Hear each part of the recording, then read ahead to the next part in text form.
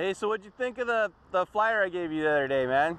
I agree with it. You agree with it? Yeah, I've always agreed with it. What do you think about our society and our churches, I'm a Christian, that wants to ignore the issue?